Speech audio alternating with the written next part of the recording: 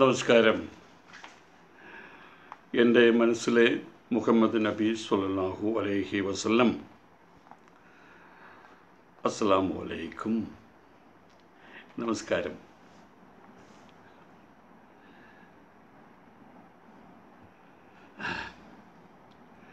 മക്കയിലുള്ള ഖുറൈശികളുമായിട്ട്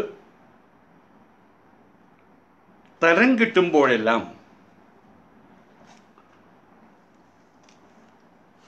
ഏറ്റുമുട്ടലിനുള്ള സാധ്യത ആരായുന്നതിൻ്റെ ഭാഗമായിട്ടാണ്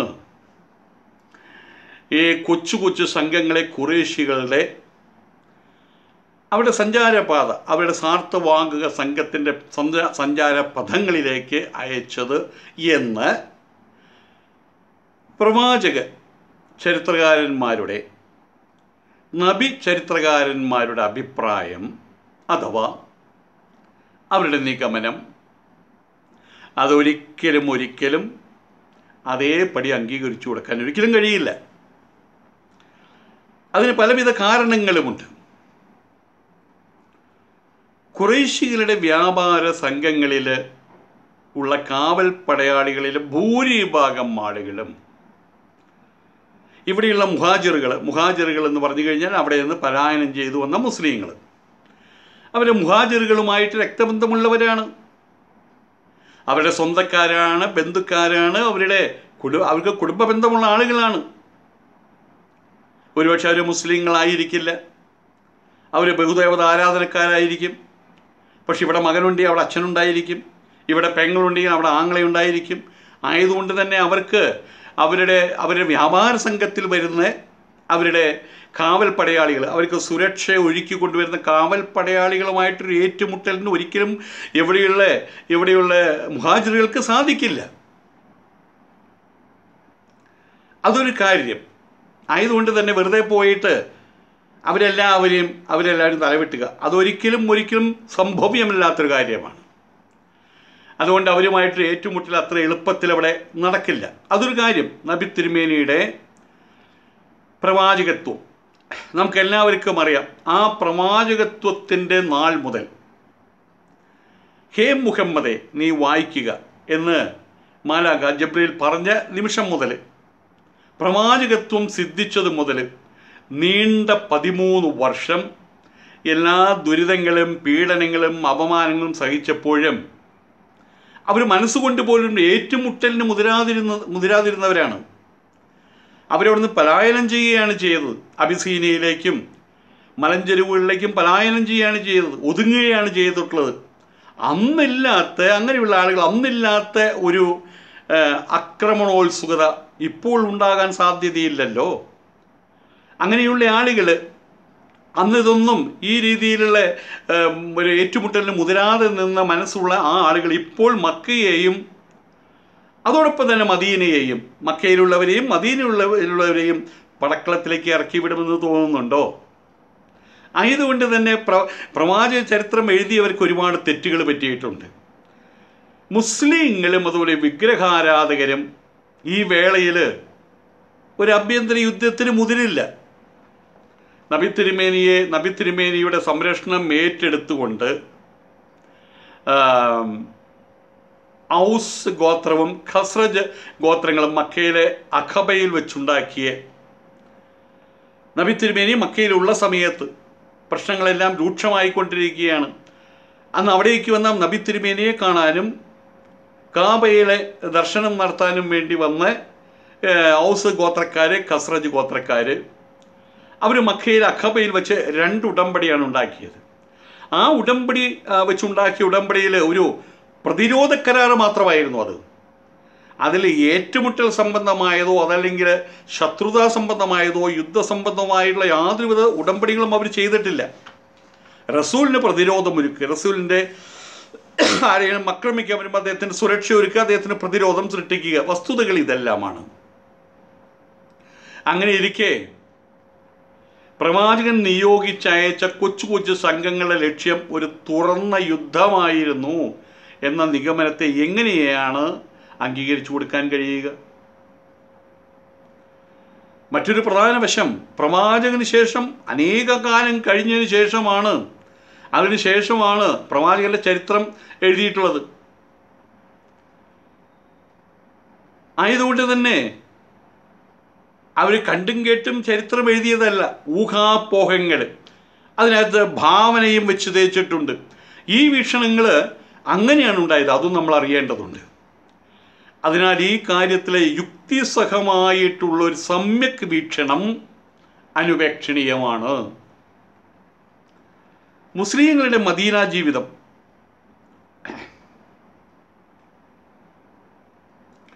മുസ്ലിങ്ങളുടെ മദീന ജീവിതത്തിൻ്റെ ആദ്യ ഘട്ടത്തിലെ രാഷ്ട്രീയ കാലാവസ്ഥയുടെ അടിസ്ഥാനത്തിലുള്ള ഒരു വ്യാഖ്യാനമാണ് നമ്മൾ ഏറ്റെടുക്കേണ്ടത്. ഒരു വശത്ത് മതപ്രബോധന സ്വാതന്ത്ര്യം ഉറപ്പുവരുത്തുക, മറുവശത്ത് നല്ല അയൽപ്പക്ക ബന്ധവും ഉത്തമമായിട്ടുള്ള പെരുമാറ്റവും അത് ഉറപ്പുവരുത്തുക, അങ്ങോട്ടും ഇങ്ങോട്ടും. ഈ രീതിയിലുള്ള ഉദ്ദേശ്യത്തോടെ വിവിധ ഗോത്രങ്ങളുമായിട്ട്, മദീനയുടെ ചുറ്റുമുള്ള ഗോത്രങ്ങളുമായിട്ട് യോജിപ്പിൻ്റെയും അതുപോലെ പരസ്പര ധാരണയുടേതുമായിട്ടുള്ള ബന്ധം വളർത്തിയെടുക്കുക, അതായിരുന്നു പ്രവാചകന്റെ രാഷ്ട്രീയ തന്ത്രം ആ കാലഘട്ടത്തിൽ. ആ തന്ത്രത്തോട് നീതി പുലർത്തുന്നൊരു വ്യാഖ്യാനമായിരിക്കും ശരിയായിരിക്കുക. അങ്ങനെയുള്ള തന്ത്രജ്ഞതയോട് നീതി പുലർത്തുന്നൊരു വ്യാഖ്യാനമാണ് അനുപേക്ഷണീയമായിരിക്കുന്നത്. ഇപ്പോൾ അതാണ് വേണ്ടതായിട്ടിരിക്കുന്നത്. ഖുറൈശികളുടെ പീഡനം മൂലം മക്കയിൽ നിന്ന് പലായനം ചെയ്ത് പോരാൻ നിർബന്ധിതരായിട്ടുള്ള മുസ്ലിങ്ങളുമായിട്ട് ഇപ്പോൾ മുഹാജിറുകൾ പരസ്പര ധാരണയോടുകൂടിയ നല്ല ബന്ധം വെച്ച് പുലർത്തുന്നതാണ് ഉത്തമം. അതാണ് തങ്ങൾക്ക് ഉത്തമം എന്ന് ഖുറൈശികളെ ബോധവാന്മാരാക്കുക എന്നതായിരുന്നു ഈ കൊച്ചു കൊച്ചു സംഘങ്ങളുടെ ഉദ്ദേശ്യം എന്നാണ് നാം മനസ്സിലാക്കേണ്ടത്. അതായിരിക്കും യുക്തിസഹമായിട്ടുള്ള വീക്ഷണം, അതായിരിക്കും. ഇപ്രകാരം ഒരു പരസ്പര ധാരണ കൈവന്നാലത്തെ നേട്ടങ്ങൾ എന്തെല്ലാം ആയിരിക്കും? മുസ്ലിങ്ങൾക്ക് മതപ്രബോധന സ്വാതന്ത്ര്യം കൈവരും എന്നുള്ളതാണ് പ്രധാനപ്പെട്ട നേട്ടം. ഇവിടുത്തെ പോലെ മക്കയിലും മക്കക്കാർക്കാകട്ടെ, അതായത് ഖുറൈശികൾക്കാകട്ടെ, അവരുടെ വ്യാപാരത്തിൻ്റെ സുരക്ഷിതത്വവും ഉറപ്പുവരുത്താനാകും. ഇപ്പോൾ ആ സുരക്ഷിതത്വത്തിന് ഉറപ്പുണ്ടോ ഇല്ലയോ എന്നുള്ള കാര്യം അവർക്ക് തന്നെ സംശയമാണ്. കാരണം എന്താണ്? ഈ വ്യാപാര സംഘത്തിൻ്റെ പഥങ്ങളിൽ, അതിൻ്റെ പാതകളിൽ ഇപ്പോഴുള്ളത് സാക്ഷാൽ നബി തിരുമേനിയാണ്. അതുകൊണ്ട് അവർക്ക് സംശയമുണ്ടാകാനുള്ള സാധ്യതയുണ്ട്, വേവലാതി ഉണ്ടാകാനുള്ള സാധ്യതയുണ്ട്. ആയതുകൊണ്ട് മക്കക്കാരായിട്ടുള്ള ഖുറൈശികൾക്ക് അവരുടെ വ്യാപാരത്തിൻ്റെ സുരക്ഷിതത്വം, അതിൻ്റെ മേലുള്ള വേവലാതി, ആ സുരക്ഷിതത്വം ഉറപ്പുവരുത്താൻ കഴിയും, വേവലാതികൾ ഇല്ലാതാക്കാനും കഴിയും. മക്ക അതുപോലെ ത്വായിഫ് തുടങ്ങിയ നഗരങ്ങൾ ദക്ഷിണദേശങ്ങളുമായിട്ട് നടത്തി വന്നിരുന്ന വ്യാപാരം അത് നിസ്സാരമായിരുന്നില്ല. വളരെ വലിയ മുതൽ മുടക്കുള്ളവയായിരുന്നു അതെല്ലാം.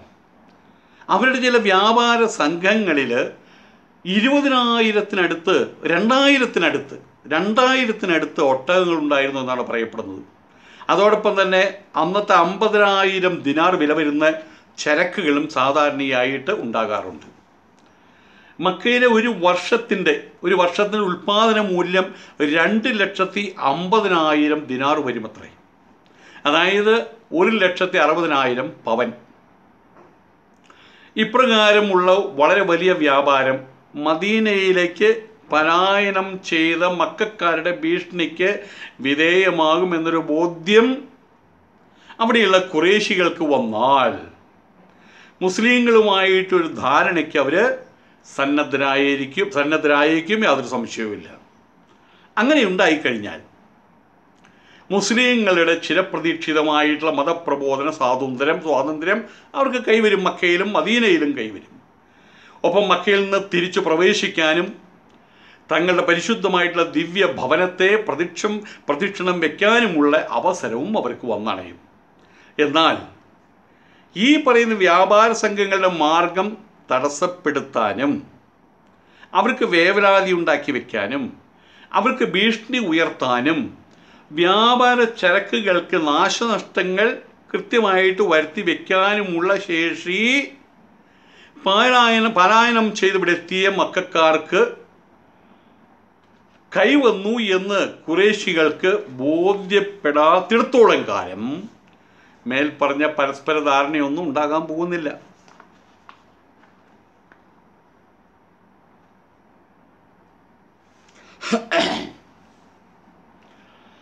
ഇതാണ് ചെങ്കടൽ തീരത്ത് വെച്ച് അബൂജഹലിനെ കണ്ടുമുട്ടിയ ഹംസയും സംഘവും.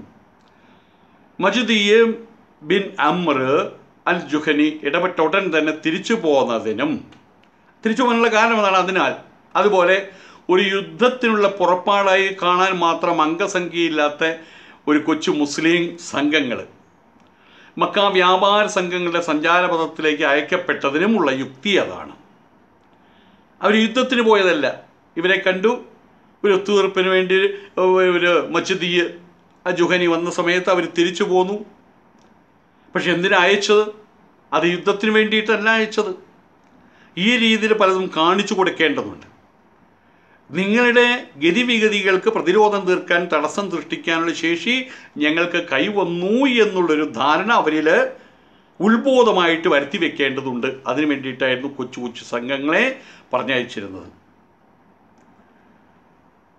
ഖുറൈശികൾ വഴങ്ങുന്നില്ലെന്ന് കണ്ടപ്പോൾ ഈ സഞ്ചാരപഥങ്ങളിൽ അധിവസിക്കുന്ന ഗോത്രങ്ങളുമായിട്ട് ഉടമ്പടിയിൽ ഏർപ്പെടാൻ പ്രവാചകൻ കാണിച്ച താല്പര്യത്തിന് മറ്റ് യാതൊരു വിശദീകരണവും നൽകാനില്ല.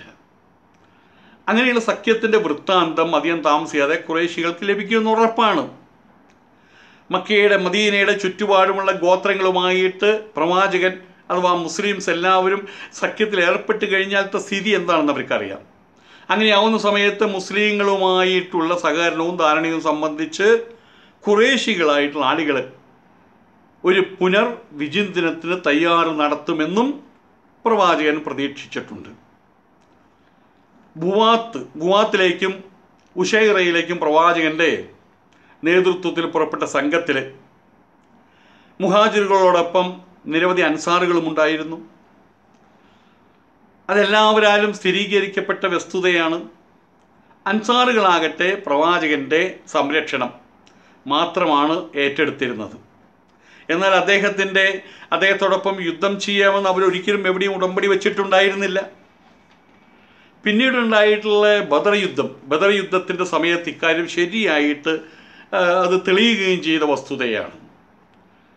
മദീനയിലുള്ള ആളുകൾ അനുകൂലിക്കുന്നത് വരെ ഒരു യുദ്ധം സംബന്ധിച്ചൊരു ഏറ്റുമുട്ടൽ, മക്കയിലുള്ള ഖുറൈശികളുമായിട്ടൊരു ഏറ്റുമുട്ടൽ സംബന്ധിച്ചൊരു അന്തിമ തീരുമാനമെടുക്കാൻ പ്രവാചകൻ മടിച്ചു നിൽക്കുകയാണ് ഉണ്ടായത്. നബി തിരുമേനി മറ്റാരെങ്കിലുമായിട്ട് എന്തെങ്കിലും ഉടമ്പടി ഉണ്ടാക്കുന്നത് ഒരിക്കലും തങ്ങളുമായിട്ട് ചെയ്ത ഉടമ്പടിക്ക് വിരുദ്ധമായിട്ട് അൻസാറുകൾ കാണുന്നില്ല എന്നുള്ളത് സത്യമാണ്. പക്ഷെ അറബികളുടെ ആചാര സമ്പ്രദായങ്ങൾ, സാമൂഹ്യ നിയമങ്ങളും അംഗീകരിക്കുന്ന, നിർദ്ദേശിക്കുന്ന, പ്രബോധനം കൊടുക്കുന്ന ഉപദേശങ്ങൾ അത് ആ രീതിയിൽ വ്യക്തമായിട്ടുള്ളൊരു കാരണങ്ങളില്ലാതെ അവരൊരിക്കലും പ്രവാചകനോടൊപ്പം യുദ്ധത്തിനിറങ്ങി പുറപ്പെടുമെന്ന് അതിനർത്ഥമില്ല. വിവിധ ഗോത്രങ്ങളുമായിട്ട് പ്രവാചകൻ ഉടമ്പടി വെച്ചിട്ടുണ്ട്. ആ ഉടമ്പടി പ്രകാരം ആ ഗോത്രങ്ങളിൽ നിന്നും ഖുറൈശികളുടെ വ്യാപാരത്തിന് ലഭിച്ചുകൊണ്ടിരുന്ന പിന്തുണ വളരെ വലിയ തോതിൽ കുറയ്ക്കും എന്നുള്ളതും ഉറപ്പാണ്. അങ്ങനെ വരുന്ന സമയത്ത് അത് മദീനയുടെ ശക്തി വർദ്ധിപ്പിക്കുകയും ചെയ്യും, സ്വാഭാവികമാണ്. പക്ഷേ അതും ഒരു യുദ്ധപ്രഖ്യാപനവും തമ്മിൽ, അല്ലെങ്കിൽ യുദ്ധപ്രഖ്യാപനമോ യുദ്ധസന്നാഹമോ നടത്തുന്നതും തമ്മിൽ വലിയ അന്തരമാണുള്ളത്. ആയതുകൊണ്ട് തന്നെ ഹംസയും ഉബൈദയും സയ്യദും ഖുറൈശികളോട് യുദ്ധം ചെയ്യാൻ മാത്രമാണ് കൊച്ചു കൊച്ചു സംഘങ്ങളുമായിട്ട് പുറപ്പെട്ടതെന്ന് വാദിക്കുന്നത് ശരിയല്ല. അവരുടെ സംഘങ്ങളെ സൈന്യം എന്ന് വിലയിരുത്തുന്നതും ശരിയല്ല. അൽഹംദുലില്ലാഹ്. നമസ്കാരം.